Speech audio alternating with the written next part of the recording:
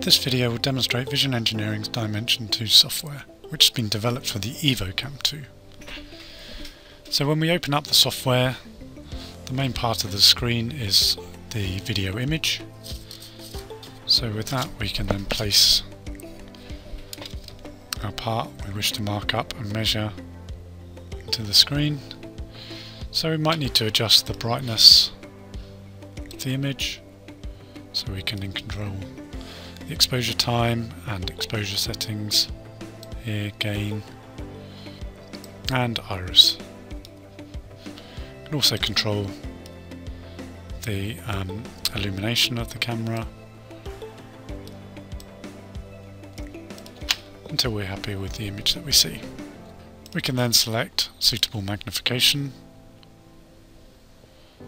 so I might want to just focus that up, make sure I'm happy with that, and then maybe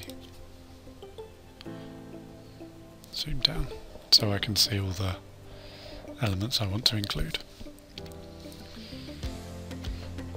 So to begin our measurement or markup, we can just select features here, so I can draw a rectangle, draw a circle to highlight areas. I maybe want to include some text.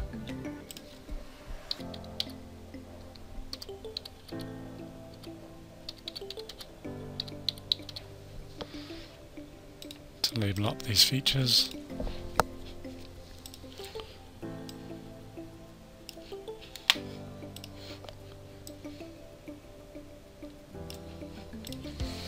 If I want to do some measurements, we've got here point, line, circle, distance and angle. So to measure the angle of this track bend, I simply just do a line,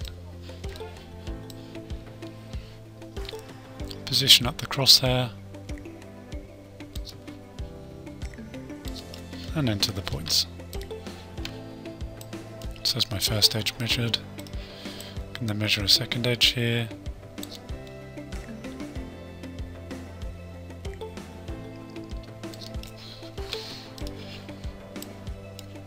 And then to get the angle between, I select dist angle, select the two edges, and I can measure the angle. If I wanted the perpendicular angle, I can then select the angle and I can toggle through with this option here. So I can then see perpendicular, outside angle, and then back to internal. If I want to contrast that a bit better, I just simply select the angle and then I can step through the colours to show the result a bit better. If I want to measure maybe the gap between these two tracks, I can do that. So ordinarily I would just pick the line and construct them, but this time I'm going to use the active crosshair. So as I pick out on that edge, the software is actually finding the edge for me. So I'm just going to change the colour for these measurements, something like that. So this time all I do is just click, move the crosshair, click, and construct the feature. So as you can see, it's far quicker and requires less accuracy from me, but it should also be more repeatable between multiple operators. So I can then simply just click those 2 points, get the 2 angles, and then if I want to know the distance between them, select distance, click on the 2 lines and construct my measurement. Again, I can then change through feature to highlight the dimension. If I want to sort of wash out the dimensions so that the image is more important, I can do that, or I can do the reverse where I can wash out the image and make the dimensions more important. Once I'm happy with the image, I can then simply print save or email off this information. To begin a new measurement, I just click play, place a new subject under the camera, choose a suitable magnification, maybe adjust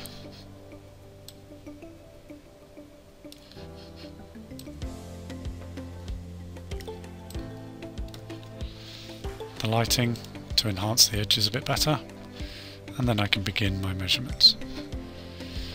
So if I want to know perhaps the distance from this arc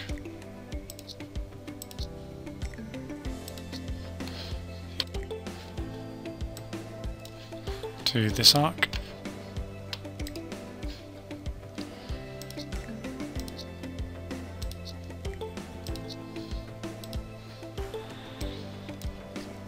I first construct the circle and then I just toggle through to an arc.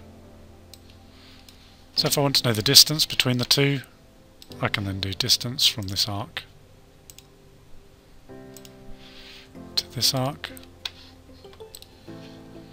and it will give me the distance from the two centres. If I don't want the distance between the two centres, I want to know sort of maybe the maximum, again I can use change to toggle through those options. If I want to know maybe the angle of this bottom piece here, again I can just click line, construct an edge there,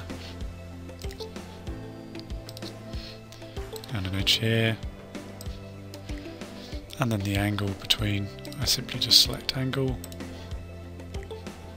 select the two lines, and can construct the feature. If I want to know where these two lines meet, I could always do a point where this line and this line intersect, and it will give me the location.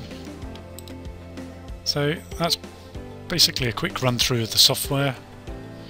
If you have any questions or would like more information, please contact Vision Engineering. Thank you.